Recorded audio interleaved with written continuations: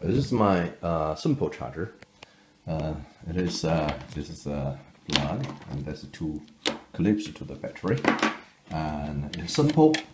There are six LEDs indicate the current.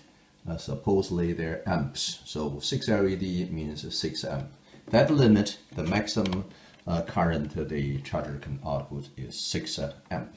And also we have a switch here. This size 12 watt, and this size is 6 watt. So you can charge 6 watt battery or 12 watt battery.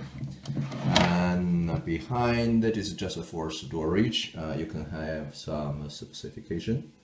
So here I can have a look. Okay, there's also at the bottom you can see there's a fuse. We are using 10 amp fuse. So that's the simple charger. So sometimes simple charger is useful because smart charger, if your battery get voltage too low, it won't charge, it won't start. Like my smart charger will only charge if battery voltage is more than 7.5 volts. So this is a very useful. And also it could be useful if you just wanted to do some overcharge. Sometimes intentionally want to do some overcharge to restore battery, recondition the battery. That's also useful.